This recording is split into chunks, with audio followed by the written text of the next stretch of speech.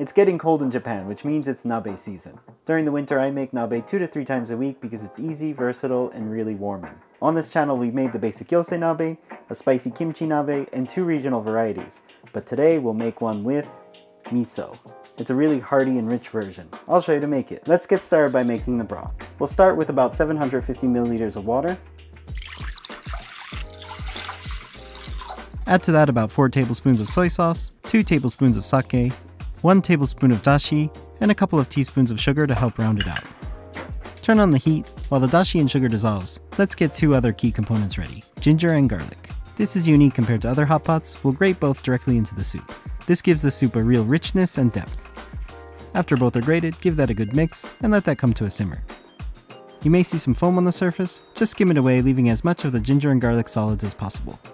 Now the miso. I'm using some red miso, which is not as refined or smooth compared to white miso, but either will do in this recipe.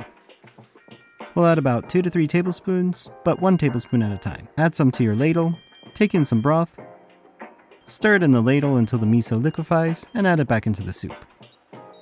Continue this process until everything is incorporated. The soup should become opaque with miso like this right here.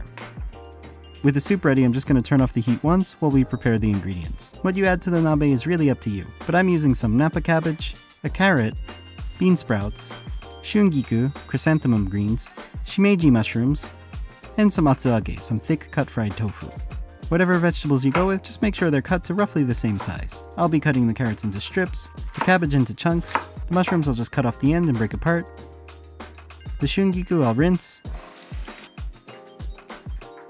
and roughly cut in half. I'll also be using some long green onion cut on the bias. Let's cut the tofu in half. It looks like this inside. In the US, it might be sold as bean curd. Cut that into chunks and it's ready. For the protein, I'm using some pork belly slices, but feel free to use what you like. I would also make this with bite-sized chicken thighs. Okay, we're almost ready for assembly. Let's first taste the broth and adjust if necessary. This is good though. Let's start with a base of bean sprouts right in the center. This will provide nice support for the other ingredients, which we'll place around the pot, like this.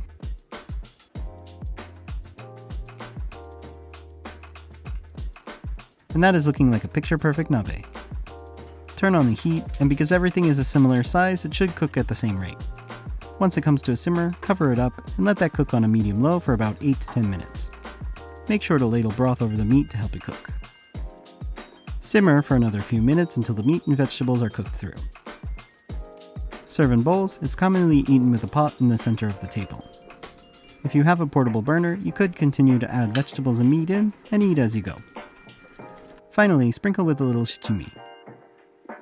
There we have miso nabe. Hope you give it a try at home. For more nabe recipes, check out this playlist next. Thanks for watching. During the winter, I make nabe 2 to 3 times a week because it's easy, versatile, and really warming.